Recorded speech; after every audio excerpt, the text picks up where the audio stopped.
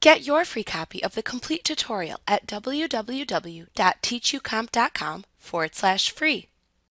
You can use the fixed asset item list to track your individual fixed assets.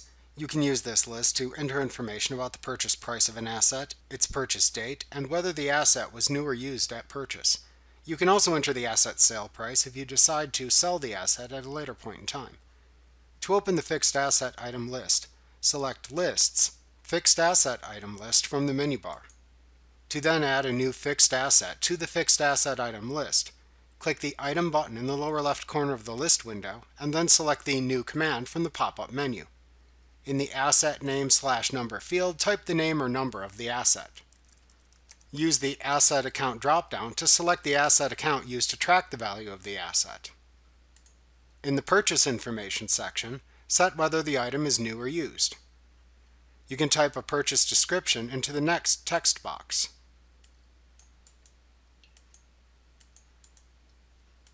Set the purchase date in the Date field. Enter the cost of the item into that field. Enter the name of the payee vendor into the field provided. Then enter any optional information you want to track in the Asset Information section. When you later sell the asset, you can edit the item and then enter the sales information when it is sold. To enter custom field information or create custom fields, click the Custom Fields button at the right side of the window to open the Custom Fields dialog box.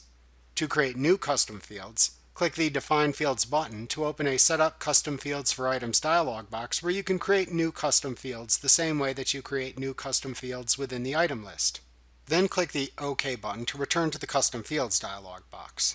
Then enter any values for the fixed asset item into the custom fields shown in the Custom Fields dialog box, and then click the OK button to return to the new item window.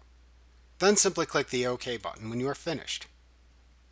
Like what you see? Pick up your free copy of the complete tutorial at www.teachucomp.com/free.